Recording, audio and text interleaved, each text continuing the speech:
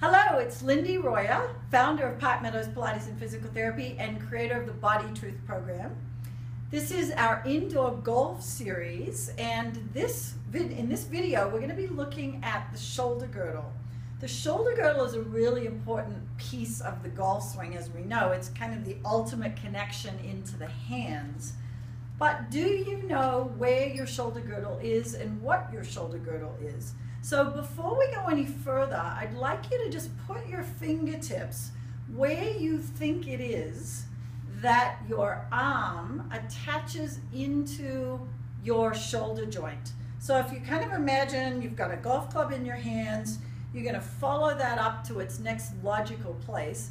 Where does the upper arm bone attach into you?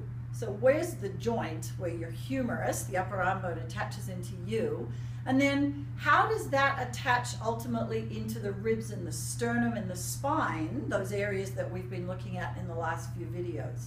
Any ideas about where that happens?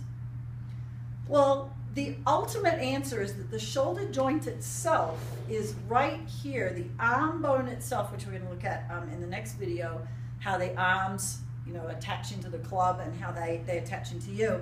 But the joint itself is this bone called the scapula. So the scapula is the equivalent to the pelvis for the leg. So as the pelvis is for the femur bone, the leg, the scapula is for the arm bone. And the scapula, we're going to turn this around, I'm going to show you the sort of very mobile scapula over here on the right side of Seymour. The scapula is a bone that floats in muscle. It floats in connective tissue. It isn't joined into the spine directly. So the way that your arm bone actually connects directly into your torso is through this little bone here called the collarbone.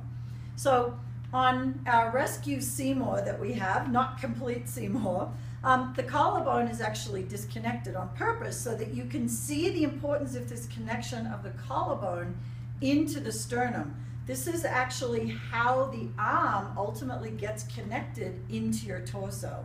So what I'd like you to do is you're going to place your right hand on your left collarbone, and you're just going to trace all the way along the collarbone. You'll notice it takes a little bit of a turn, right? It's not a straight bone.